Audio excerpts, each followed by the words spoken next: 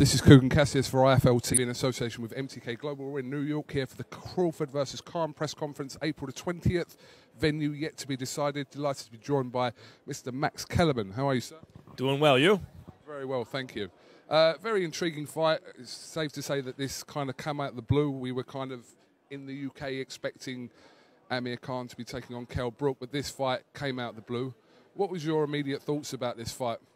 That Amir Khan was the biggest name opponent, or the best opponent they could get, that had a big enough name to make an event with Terence Crawford.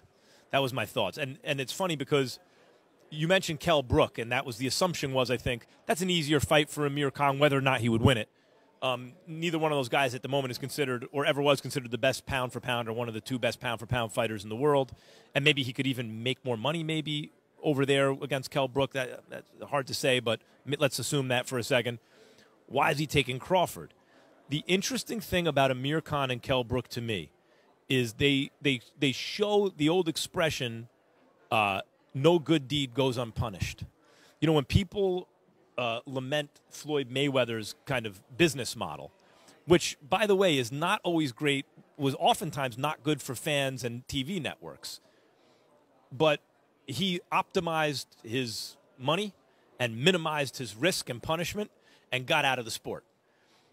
What it points out is that what's good for the fans and the networks is sometimes diametrically opposed to what's good for the fighters. And there needs to be some kind of, like, the two have got to meet in the middle somewhere. And Amir Khan has been a guy, as Kell Brook has, who has always taken risks his whole career, even when he was the money man. And for his efforts, he became a little underrated, actually. People kind of dismiss his chances, and the reason people think of him that way is because he was willing to fight Canelo Alvarez, because he's willing to fight Terence Crawford, because even though he held the purse strings at 140 pounds, he didn't duck anybody, because even though he's fast with a stick and the legs and everything, he doesn't fight scared. You know, because even when he gets hurt and it's his best interest to maybe run or try to survive, he fights. And so I would say the perception of this fight, and Crawford is correctly the big favorite, but the perception of this fight that, well, it's a foregone conclusion and Amir is an opponent, is a result of no good deed goes unpunished. For many years, there was always talk about Amir Khan fighting Floyd Mayweather, and not too long ago, Manny Pacquiao. He kind of missed out on those fights. So Terence Crawford, easily top three pound for pound currently. Is this kind of, I said, within the top three? Spence, Canelo? I was kind of using just, all right, you don't think he's in the top three? I think he's in the top two. The question is who's won. Sorry, okay. I was kind of using a general pound for pound analogy of that. But is this his kind of fight with one of the best, because he's missed out on those fights with Pacquiao and Mayweather in the past? Yes. Amir Khan looked to be the kind of guy who was going to be in a position, look, the money man can determine what kind of fights he can make. And Amir Khan looked like he was going to be the money man and he could pick and choose opponents. But that's what I mean by no good deed goes unpunished. Because he didn't pick and choose opponents carefully, he wound up getting upset once or twice, and then all of a sudden those fights don't happen. Because at a certain point, the risk outweighs the reward for Amir, depending on who you're talking about, for a guy like Pacquiao or Floyd. Yep, I think that legacy is important to Amir.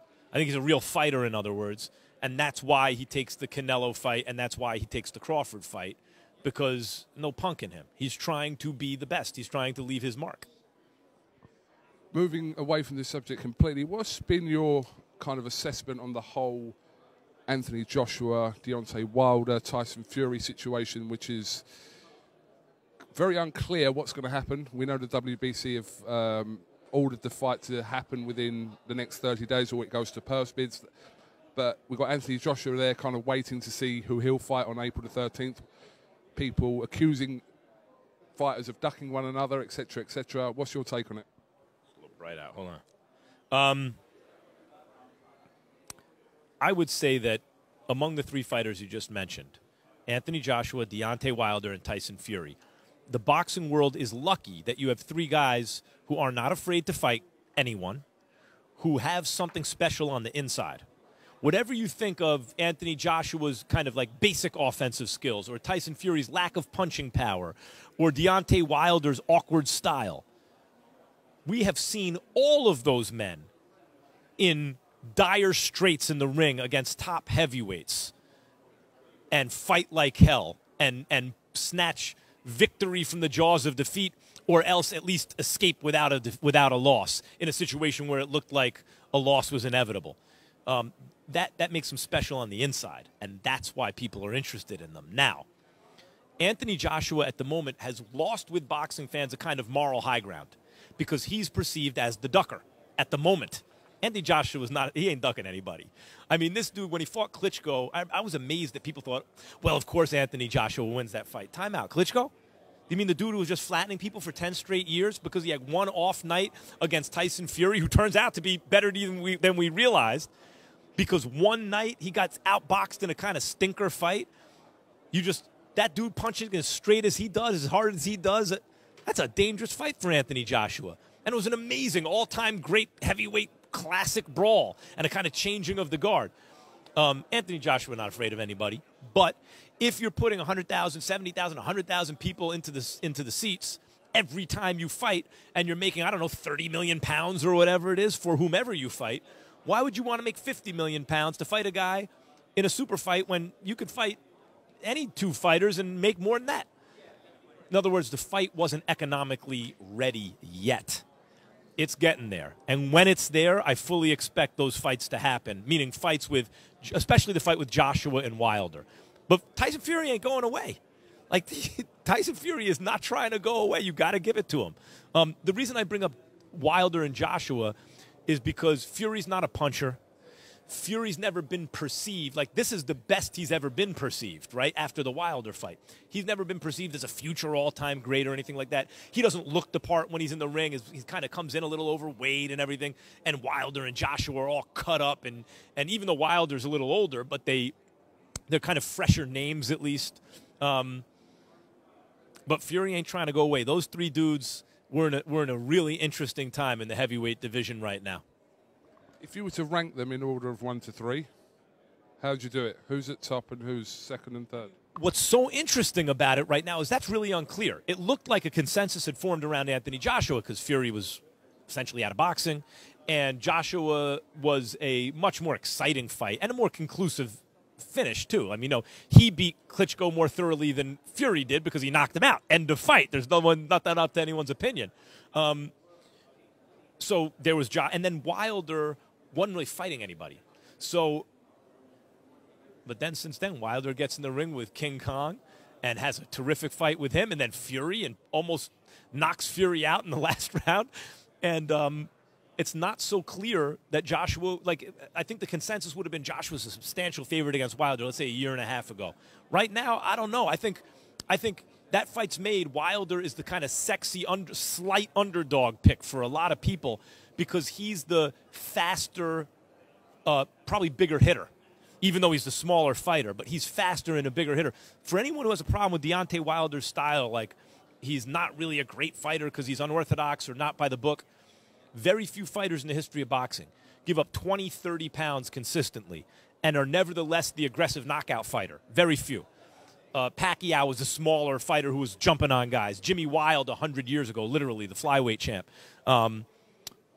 Jack Dempsey, you could see it. Evander Holyfield, little guy chasing guys around the ring, giving up weight, chasing great fighters around like Lennox Lewis and Riddick Bowe and stuff. Wilder's that kind of cat. Even though his skills may not be where they are, he's got that kind of stuff inside him. He's got that kind of punching power. So I would make Joshua a slight favorite. He is the gold medalist. Wilder's the bronze medalist. He knocked Klitschko out. Wilder doesn't have a win against a fighter like that decisively yet. King Kong, not quite Klitschko, I would say. And Joshua has more orthodox skills and is bigger and stronger. But damn, Wilder's live in that fight. And then Fury, as I said, look, Fury on any given night might mess around and outbox any one of these guys. This is the best kind of division. Special fighters, special on the inside, I mean, in the heavyweight division, making great fights.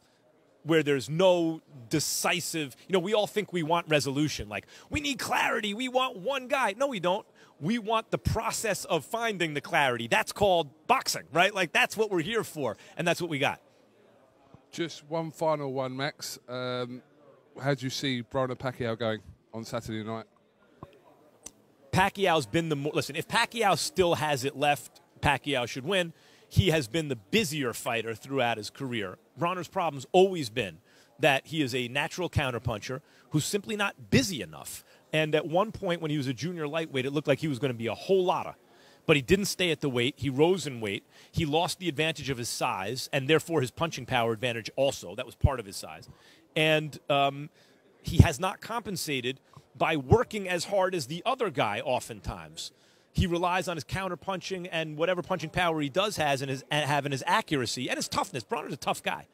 To try to offset the kind of work rate of the other guy at times. And I don't think that'll be enough against a fighter who was once elite like Pacquiao, if Pacquiao still has any of the elite stuff left.